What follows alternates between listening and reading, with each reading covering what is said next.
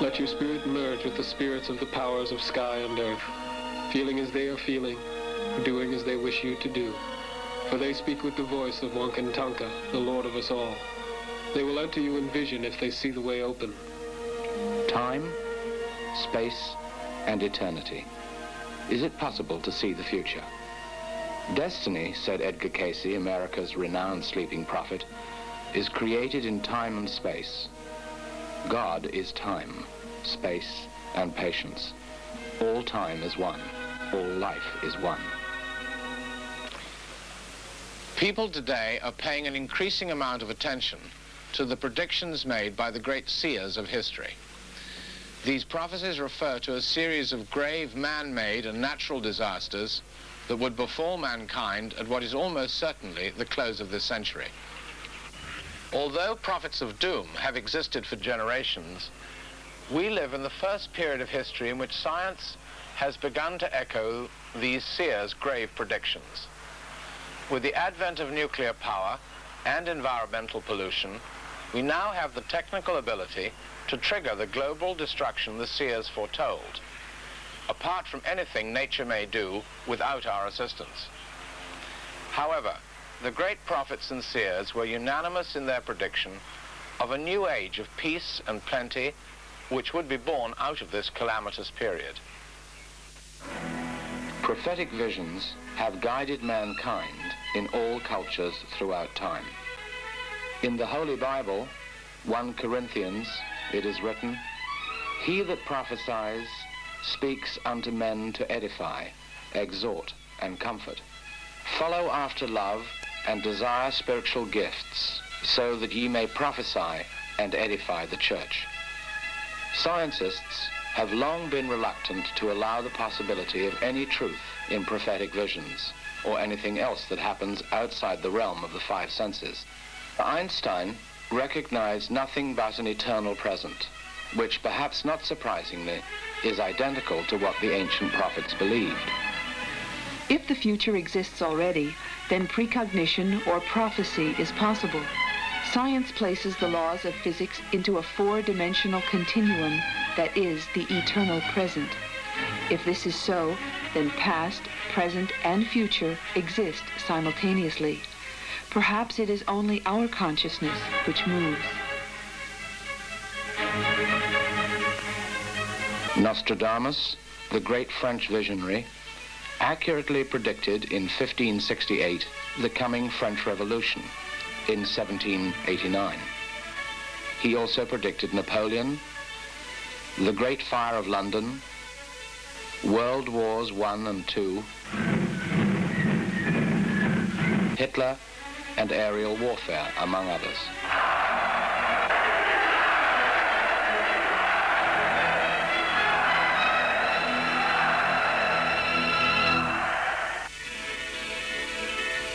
In the rolling grasslands of the Great Plains and under the sheltering wall of the Black Hills, the ancient Pahasapa of the Sioux, the Cheyenne, and other Plains tribes, there lived for many years a true holy man, Black Elk of the Oglala Sioux. This wonderful human being, pure of heart and a great teacher and healer, somehow managed to keep alive in his heart and mind the beautiful essence of his people and their meeting in the sacred circle of earth and sky. He was born into the free life of the Plains peoples in 1863, but had his first great and extraordinary vision as a 9-year-old boy on the Great Plains near the Little Bighorn River, which is now Montana. High in the sky, he was carried in his dream, and up among the towering clouds to a beautiful teepee made of flaming rainbows, where he met a council of 6 grandfathers who represented the Great Spirit. They told him he was being sent out across the sky to see the future of his people and the world. Riding a bay horse and followed by 4 troops of horses, 12 in each troop, 1 black, 1 white, 1 yellow, and 1 red, he started on his journey. On this journey, he saw repeatedly that though his people at the time of the dream were wailing in the sacred way, under the flowering tree of their understanding and unity, they were soon to become sick in the spirit, while great clouds and storms of darkness would surround and pummel them. Towards the end, he saw them fleeing through a storm like frightened swallows, each voice crying alone, all unity lost. Later he was to understand that this great storm that broke and scattered his people was brought on by the coming of the white people who conquered them, broke their spirit, and filled their minds with so much conflict, they indeed became lost. He was given the promise in his vision that something beautiful was coming, and somehow the darkness would pass and a new day be born. He saw the daybreak star come from the east, and with it a sacred being all colored red, who turned into a bison, and he understood that though the buffalo would be lost to his people, something else equally good would take its place. He saw also that he would help bring back the spirit of his people and plant the sacred herb that grew up into the mighty tree of understanding, spreading its beautiful branches over the earth. Under this tree, the sacred hoop of the Sioux, the symbol of their unity, which had been broken, grew back together again.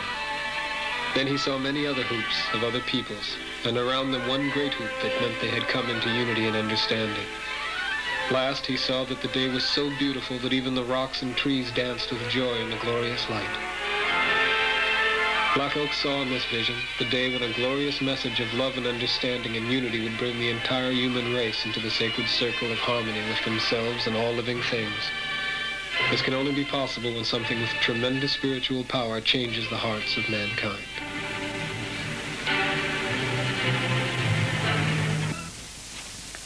Later, Black Elk had a second great vision, which emphasized the power and the meaning of the first.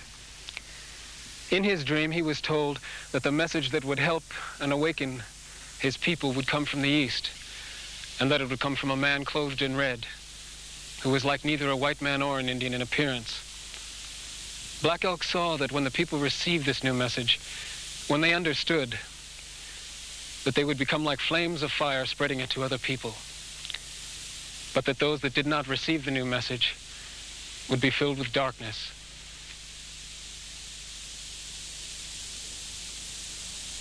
After becoming enlightened under the Bodhi tree, the Indian prince Siddhartha had a vision that told him he was to be the Buddha, the light of Asia.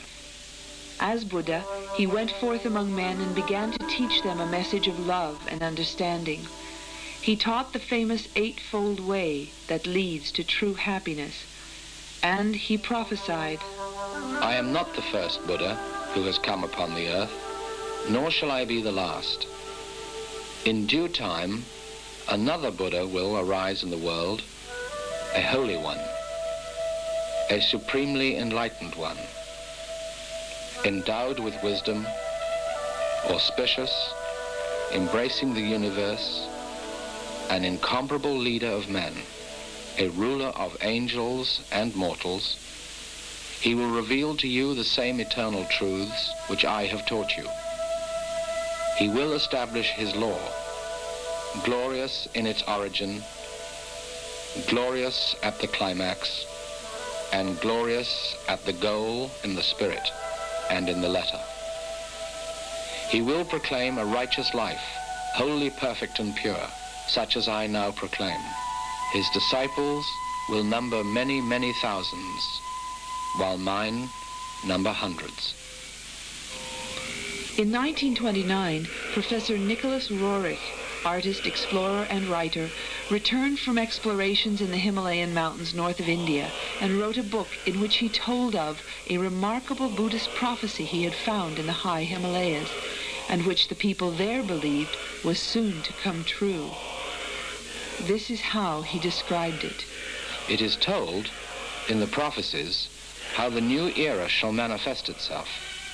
First will begin an unprecedented war of all nations.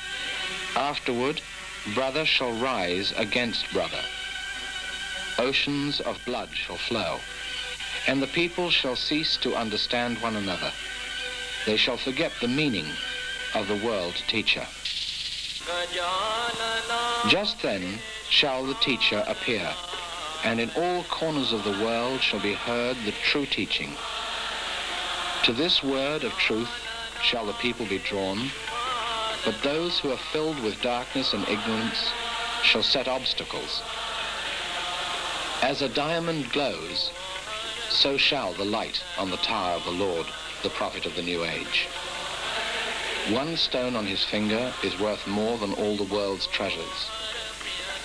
Even those who by accident help the teachings of the prophet will receive in return 100-fold. Already many warriors of the teaching of truth are reborn. Only a few years shall elapse before everyone shall hear the mighty steps of the Lord of the new era. And one can already perceive unusual people. Already they open the gates of knowledge, and ripened fruits are falling from the trees. Those who accept him shall rejoice, and those who deny him shall tremble. The denier shall be given over to justice and shall be forgotten, and the warriors shall march under the banner of Maitreya, the world uniter. The same thread of prophecy regarding a coming Holocaust before the end of the 20th century and the emergence of a Messiah or world teacher from the East, clothed in red, following a great war who brings all the races on earth into unity, can be found in the Old Testament, the New Testament, American Indian prophecies, and among Buddhist, Hindu, Mormon, and Muslim teachings.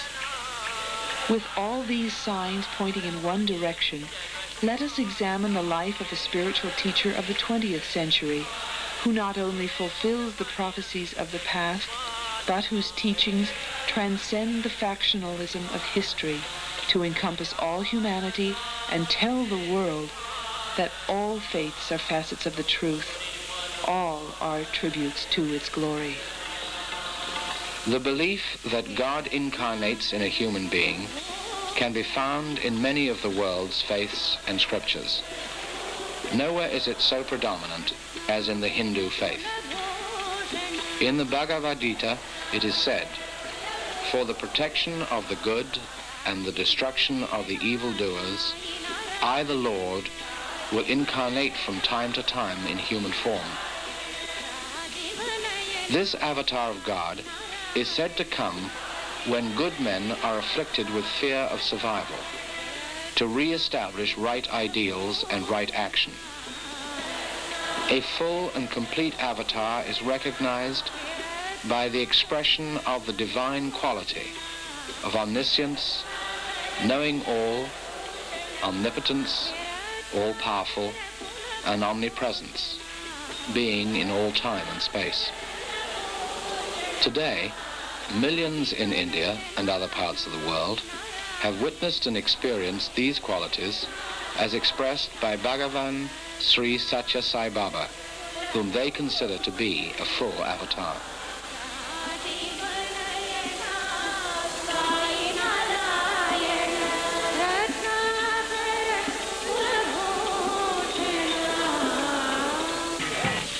In the Mahabharata, the ancient Hindu Testament, Lord Vishnu, the preserver and protector of the universe, foretold of a Kali Yuga corresponding to our present age, which would be marked by moral and spiritual decline, by political corruption, oppression, dishonesty, crime, and the prevalence of falsehood.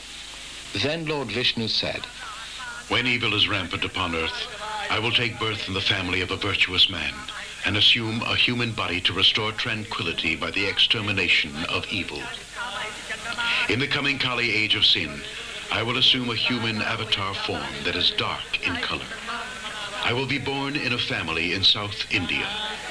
This avatar will possess great energy, great intelligence, and great powers. Material objects needed for this avatar's mission will be at his disposal as soon as he will think of them. He will be victorious with the strength of virtue. He will restore order and peace in the world. This avatar will inaugurate a new era of truth and will be surrounded by spiritual people. He will roam all over the earth, adored by the spiritual people. The people of this earth will imitate this avatar's conduct, and there will be prosperity and peace. Men will once more betake themselves to the practice of religious rites. Educational centers for the cultivation of Brahmic lore and temples will reappear again everywhere. Ashrams will be filled with men of truth. Rulers of the earth will govern their kingdoms virtuously. The avatar will have an illustrious reputation." This prophecy is corroborated in the ancient classic scripture, the Vishnu Purana, which also mentions that this avatar will display superhuman powers in establishing the new age of truth. It adds, his parents will be devotees of Vishnu and will reside in a village worshipping the cowherd form of Lord Krishna. In fact, Sai Baba's mother and grandmother worshipped the aspect of Vishnu called Satyanarayana for months before he was born. And Puttapati village was formerly Gaulapalli, meaning home of the cowherds. So it is that the life of Bhagavan Sri Satya Sai Baba appears to be fulfilling ancient prophecies and scriptures.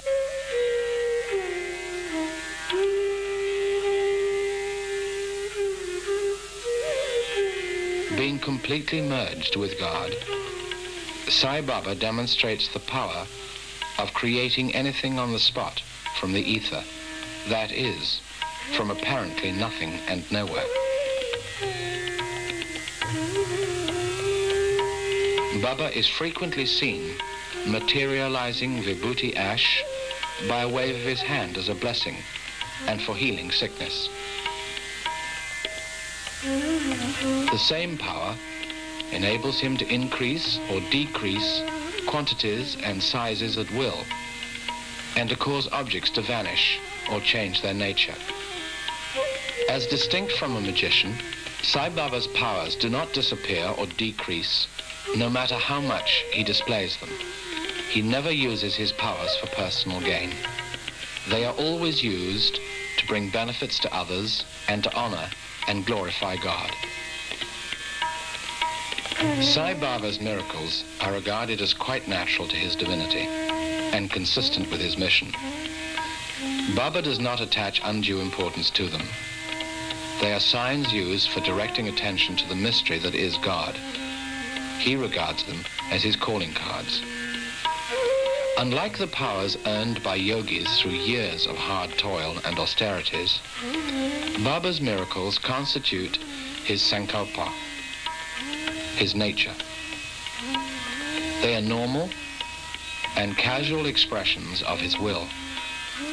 By materializing vibhuti, sacred ash, a ring, photograph, pendant, prayer beads, he brings joy into the lives of his devotees and leaves them with a token of his grace.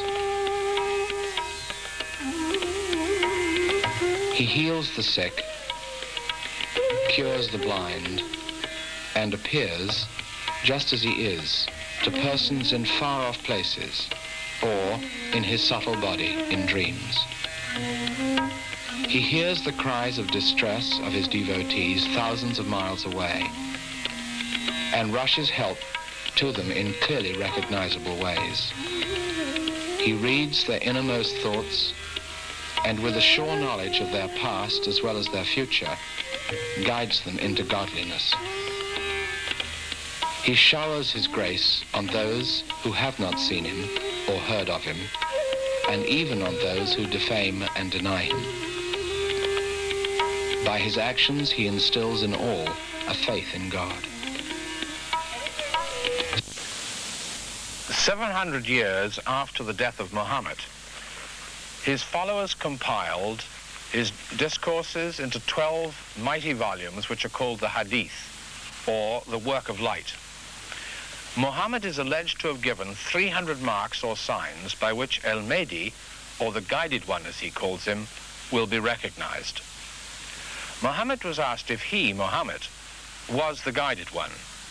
He said that he was not, and that no prophet of God had ever come to this world who had come with the power with which he, the Guided One, will come.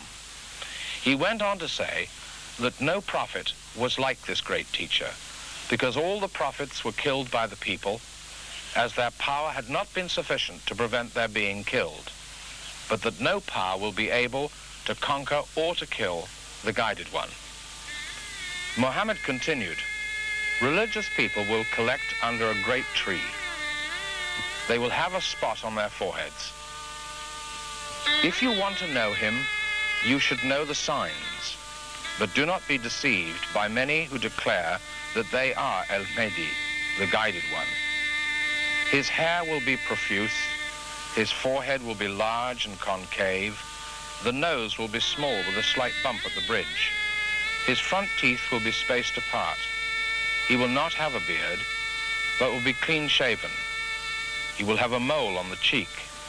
His clothing will be like a flame. The color of his face will sometimes be like copper, sometimes yellow like gold, sometimes very dark, and sometimes shining like the moon. His body will be small in size. All the teachings of all the religions of the world will be in his heart from birth. All the science and knowledge of the world from the beginning of time will be in his head. All things which you will ask from God, he, the guided one, will give to you. All the treasures of the world are under his feet. He will give everyone gifts that are light in weight. He will go amongst the devotees and touch their heads with his hand. Every eye that sees him will be happy, not only humans, but disembodied souls. His devotees will crane their necks to see him. He will live 96 years on earth. In the last 20 years of his life, he will be the king of the whole world. But at that time, only 2/3 of the people of the world will believe in him. Muslims will only recognize him 9 years before his passing from the world. You could have stretched out your hand and been with him, but you missed him.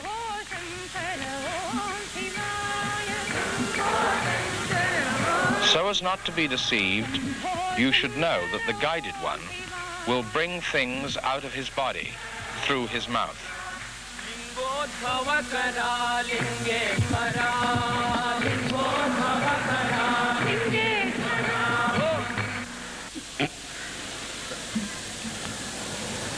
All the 5 elemental substances which constitute the creation, they are present in this Prithvi Lingam. All the base of creation is contained in this Lingam.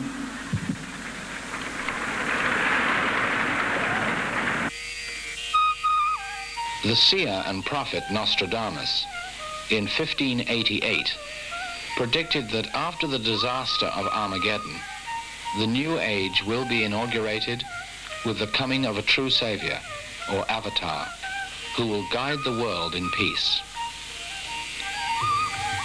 He will initiate a new religion whose day of rest will be Thursday, and his power greatly affect the East. He will grow into manhood in the 21st century and will help restore the earth and its peoples to a more perfect harmony and balance. He will be a reincarnation of holy avatars and messiahs of the past, who were sent into the world at critical times to reveal the ancient wisdom of the Spirit. Nostradamus said, "When the New Age peoples begin to revive the earth, and the Avatar teaches mankind in the ways of spiritual brotherhood, the true nature of death and reincarnation will be revealed." Edgar Cayce, known as America's sleeping prophet, generally confirms these prophecies of Nostradamus. Just as the renowned saint Sai Baba of Shirdi told his followers at his death in 1918 that he would reincarnate in 8 years as Sathya Sai Baba, so has Sathya Sai Baba said that he will live until he is aged 96, that is, until the year 2022, and would reincarnate 8 years later in the year 2030 as Prema Sai Baba. Dr. Jack Hislop, president of the Sathya Sai Baba Society of America, gives us a prophetic glimpse into the future. There's a lot of interest in the Prema Sai Baba ring because it's a look into the 21st century. Swami created this ring for me several years ago. First, he had given me a very big gold ring with the portrait of himself on the ring, raised in gold relief. So the very next morning, he took it away from me again and said to me, "Well, Hislop, would you prefer to have Sathya Sai or Prema Sai? So I didn't know what to answer, really, so I said, Swami, let it be your will. So he said, all right, then let it be Prema Sai. So he took this very heavy gold ring between thumb and forefinger, just breathed on the ring one time, and lo and behold, there was this ring. The gold ring had changed to a silver ring with this portrait of Prema Sai. Prema, of course, means love, and Prema Sai is the incarnation of Sathya Sai Baba, which will herald an era of peace and love in the Western world. Today, evil is so widespread that humanity itself would be destroyed in a nuclear holocaust in the event of a world war. It is to prevent such a catastrophe that this avatar has come to save the world from disaster. The world today is in the grip of a supreme moral and spiritual crisis. People everywhere are feeling frustrated and helpless and anxiously wondering what is in store for humanity. The hopes raised by the advances of science and technology have proved false. While science has overcome the barriers of time, distance, and nationality, it has done little to promote better understanding between man and nation and nation. Never has there been so much distrust, hatred, and violence as witnessed today in almost every country. Men have forgotten their essentially divine nature and have even failed to observe those basic human qualities which raise them above the level of animals. In the ceaseless pursuit of material acquisitions and sensuous pleasures, they have forgotten that the real source of happiness and bliss is the discovery of the Atma that is in each of them. There are, however, heartening signs that earnest people in many countries are turning to the way of the Spirit as the answer to the crisis that faces humanity. There is a spiritual hunger that is growing in every country. Without the conquest of one's passions and desires, and without realizing the divinity that is immanent in every living thing, man cannot achieve peace, bliss within, or harmony with the outside world. The message of fatherhood of God and the brotherhood of man, which Jesus Christ proclaimed 2,000 years ago, should become a living faith for the achievement of real peace and the unity of mankind. The oneness of all creation, affirmed by the ancient seers and sages, must be expressed in a transcendental love which embraces all people, regardless of creed, community, or language.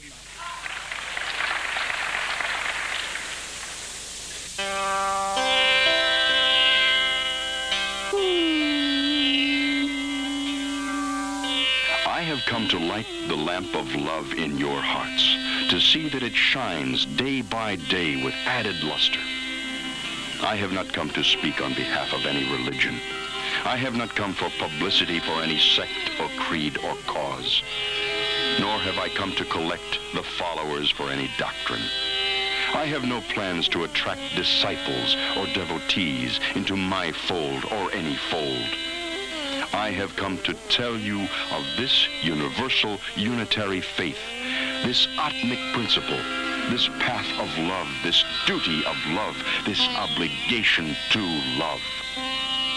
May you all develop this divine love and stand out as the harbingers of a new age, free from selfishness, greed, hatred, and violence. Let each of you be a light unto himself or herself, and thereby be a light unto others. This is Sai's message to you all.